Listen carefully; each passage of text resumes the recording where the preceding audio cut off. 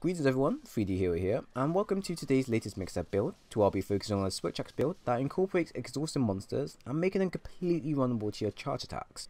I like to call this build the Exhaust King set, as generally you'll be the only one standing in the end, but also because the armor set looks quite snazzy for my hunter. So this build came in mind from a Reddit user called the Chingium, who did a build based around exhausting the monster and using this opportunity to do large amount of damage to the monster.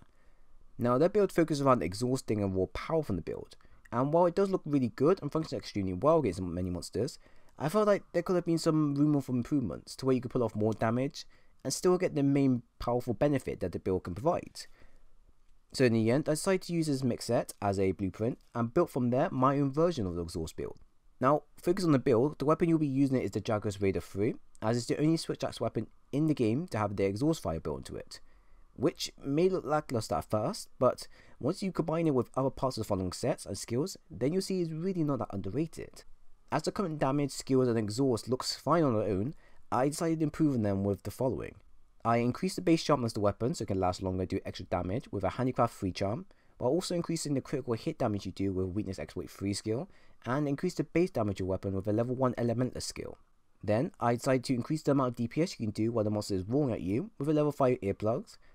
focus on increasing the amount of time you can use in your amp charge state while also increasing the exhaust damage you do to the monster with a level 3 Stamina Thief, level 1 Power Prolonger, and level 2 Focus skill. Lastly, I then decided to prevent myself from being stunned for too long with a level 2 Steadfast skill, and prevent myself from being tripped up by monsters' small attacks so often with a level 1 Flinch 3 skill, and also decided to focus a lot more on avoiding monsters' attacks very swiftly with a level 2 Evade Extender. I have also went ahead and augmented the weapon to have a attack, health and affinity increase, so the weapon can allow you to be a lot more aggressive in terms of damage, while at the same time allowing you to get a bit of health back. If you want, you could take out the attack increase or health increase augment and replace it with a extra dual slots, so that you can max out your speed fast and not ever worry about being stunned. This is entirely up to you, as it depends on how aggressive you'll be and how many times you think you may get stunned by certain monsters. If you don't want to go with speed fast, you could go with Vitality instead, but like I said, it's entirely up to you what you want to go with the skill. Overall, this should push your critical hits to 60%,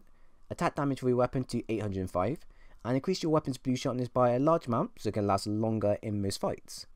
With everything in place, your build will allow you to tie out monsters with ease, as you can push through some of the monsters' attacks and wars with your maxed out earplugs, and allow you to go into your charge state and start draining the monster of everything it has, to the point of where it can't fight back and you can proceed to do some very nice damage to the monster.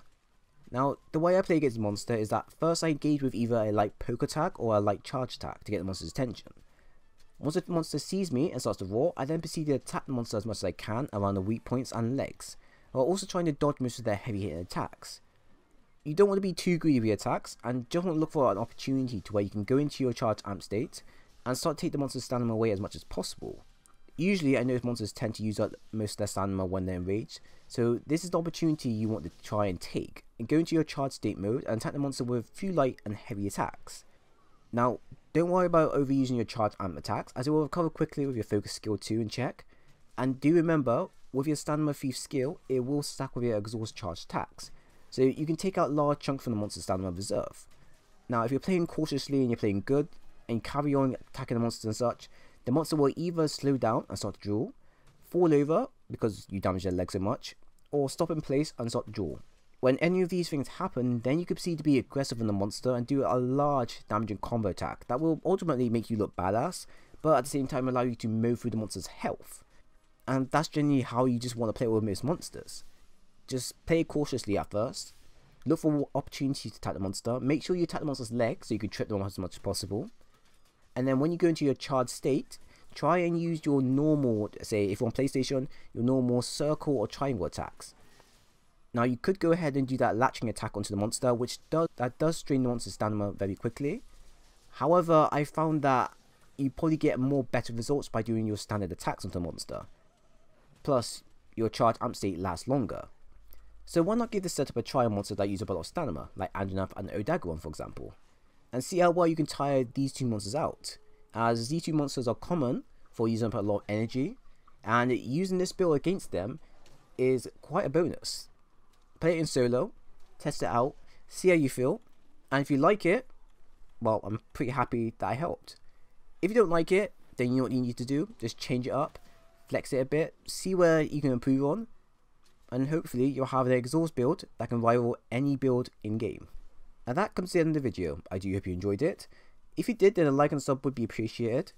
Do comment if there's anything you're confused with or would change, and I'll try my best to help you with it. But once again guys, thank you all for watching, and I hope to see you all again soon.